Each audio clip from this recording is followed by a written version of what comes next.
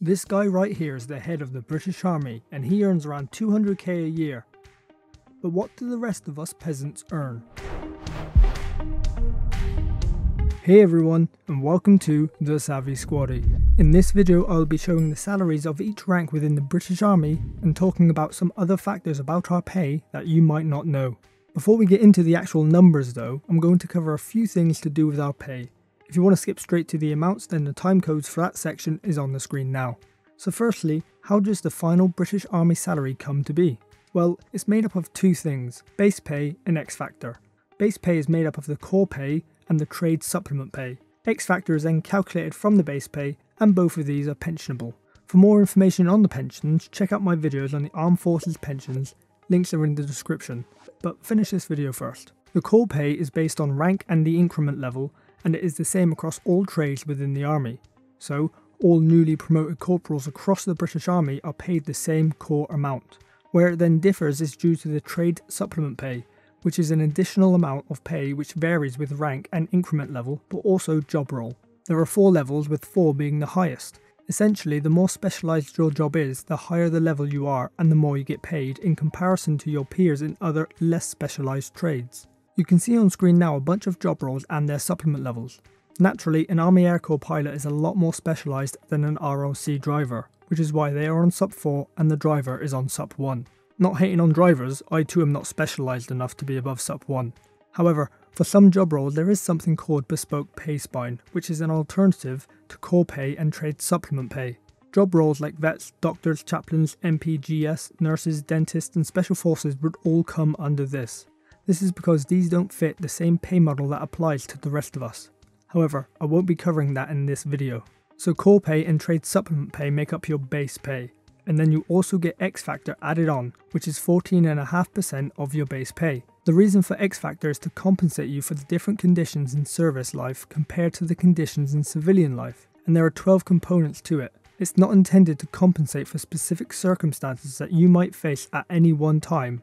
Rather, it reflects the broad balance of advantages and disadvantages averaged out across a whole career. Now you have an understanding of that, let's get into the numbers. I'll go through the workers first and then the officers. When you join the army, you begin basic training as a recruit and your initial pay is £16,844.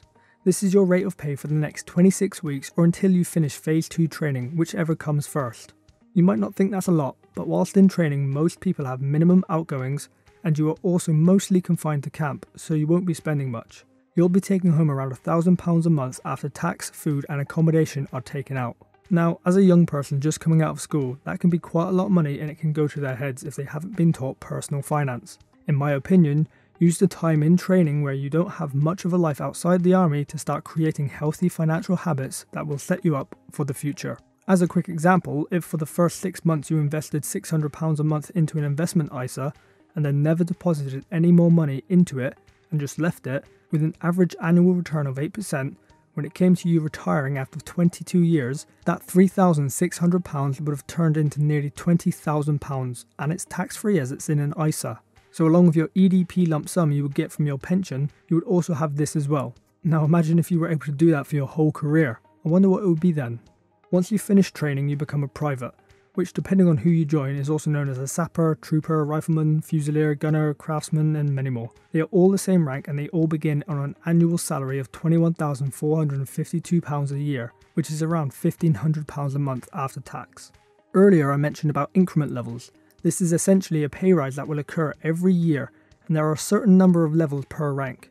However, in almost all ranks, annual increment levels are the same for the first 2 years, and this is because it is seen it will take 2 years for you to gain the experience required for that rank and have a full grasp of what is required. As you spend more years in the rank, your knowledge and experience increases, as does the increment level that you are on. Some roles do have a bar on these levels which can't be passed until certain criteria like career courses have been met. Also, your performance is directly linked with the increment pay levels as well. If you underperform by getting an overall performance grade of C or below on your annual report, then you will not go up an increment pay level. It literally pays not to be a shit cunt. And then you also have the supplement levels which I went through earlier. When it comes to promotion, it varies with job role and how good you are, but it's usually between 3 to 4 years that you will be promoted to the next rank. So after private is Lance Corporal, and they start on £28,351 a year, which is around £1,900 a month after tax. There are a number of job roles within the army where you come out of training as a Lance Corporal, but your training does tend to be a lot longer than everyone else. This can be the biggest pay jump you receive depending on how quickly you promote. It took me just over 2 years to get promoted to Lance Corporal, and it was a very nice pay rise. As a Lance Corporal, you are a junior leader and begin to take on more responsibilities and become responsible for a handful of privates that you work with. I'm not going to go through all the roles and responsibilities of each rank in this video. Essentially, as you promote, you have more responsibilities, are held to a higher standard, and are more accountable for your actions and those of your team, and become responsible for more and more people as you go up the ranks. This is why your pay increases with rank, because you have more responsibilities, more experience, more knowledge, and more is expected of you, all of which makes you more valuable. Let's be real, an Army Air Corps pilot is more valuable than an RLC driver. They add more value. Now, that pilot wouldn't have fuel or ammo if it wasn't for that driver transporting it, but the driver is easily replaced, the pilot is not. Therefore, he is more valuable and is paid more because of that. If you want to be paid more in life, then add more value. After a few years as a Lance Corporal, you will be promoted to Corporal. We start on £33,065 a year, or around £2,200 a month after tax. Many say this is the best rank in the army as you are the most senior of the juniors, because once you promote to sergeant, you become the most junior of the seniors. So once you've completed a few years in the best rank, you move on to being the bitch of the seniors mess, a sergeant. For your troubles, you would then be on around £37,198 a year, or a take-home pay of just over £2,400 a month. But some of that will have to go to paying a monthly subscription to the seniors mess and to buy a stupidly expensive mess dress that you wear a couple of times a year. Apparently though, it's the most exclusive club in the army. Clearly these individuals have never been to chess club on a sports afternoon. After a few years of having 3 stripes, you get a crown to go with it, making you a staff sergeant. You start on £41,872 a year, which is nearly £2,700 a month after tax. At this point in your career, you spend all day behind a desk answering emails and sorting out admin or kit and equipment. It can come earlier in your career, but that does depend on your job role. I mean, clerks spend their whole careers behind a desk from day one, so if you don't want a desk job, don't join the clerks. But eventually, all job roles do lead to a desk. The next rank you will be looking at is the Warrant Officer Class 2. The starting salary for that is £45,542, which is close to £2,900 a month after tax. If you get this far, you've probably done around 18 years or so in the army. Fair play, you deserve more respect. And guess what? You get it. Now everyone below you has to brace up like an erect penis because nothing screams respect more than someone walking around stiffly with their arms pinned to their sides calling you sir or mom.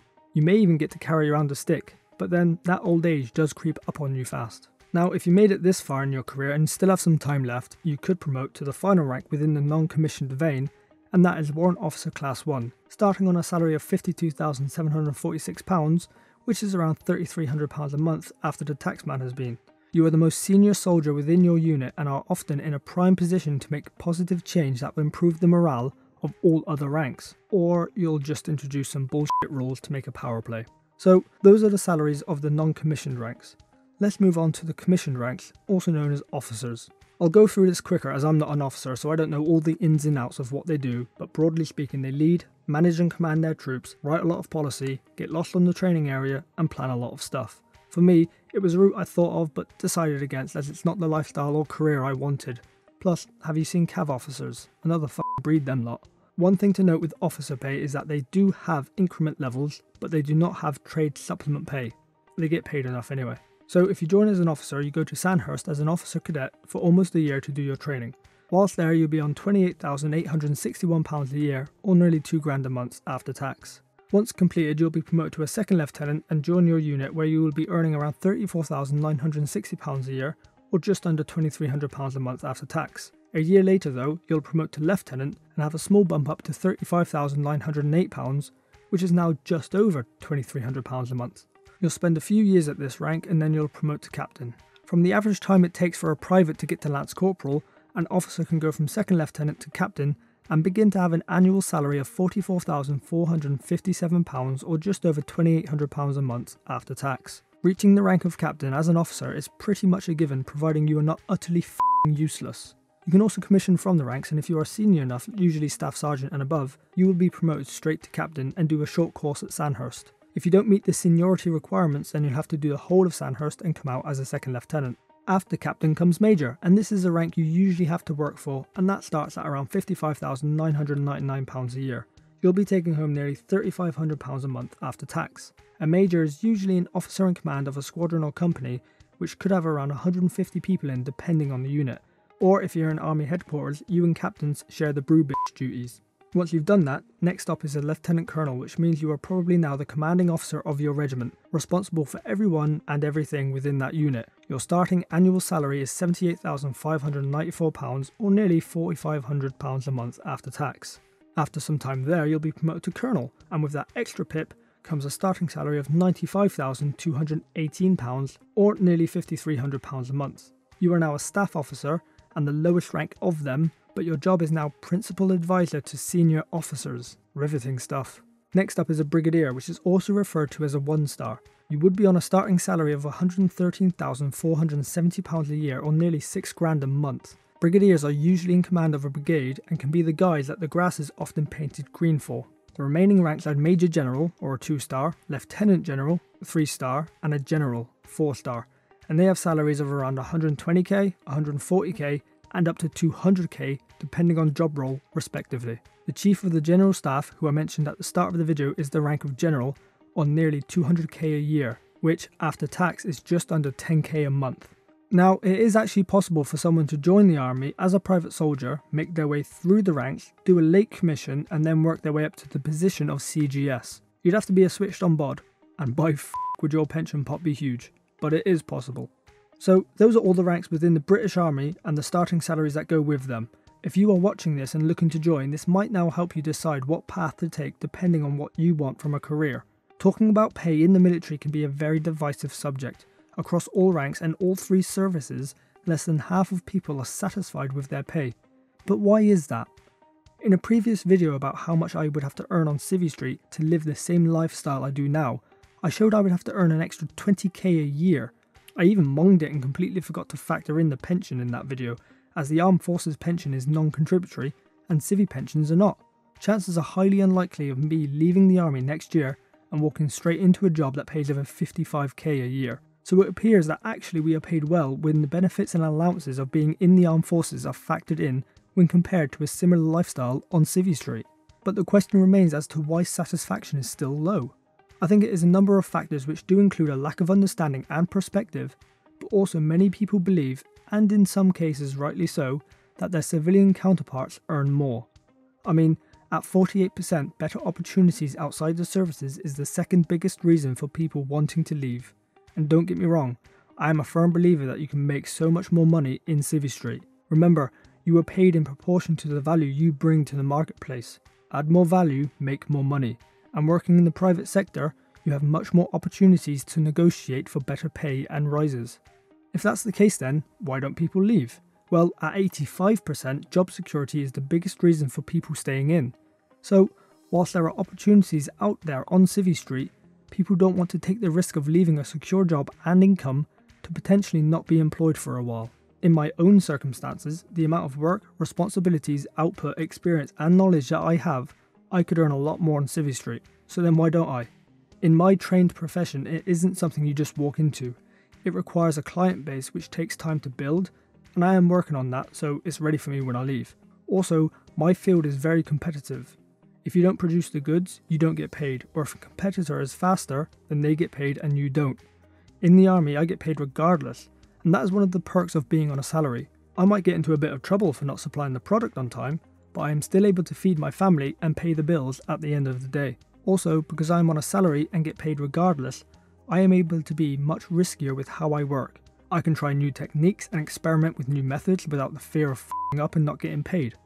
I can use this time to really hone my skills, perfect them, and increase the value that I can add, so I am then able to charge much more for my services in Civvy Street. I am using my time in the military strategically to increase the value that I can add whilst also attempting to set up multiple streams of revenue, all while getting paid a guaranteed income. I may just be a number to the army, but they are just a means of a secure income for me whilst I work towards something much bigger and better. Use your time in the military for personal development to increase your value. It's the best time and place to do it in my opinion. Like with any job, there are pros and cons, and it is important to look at and evaluate all angles before making any decisions that you might later regret.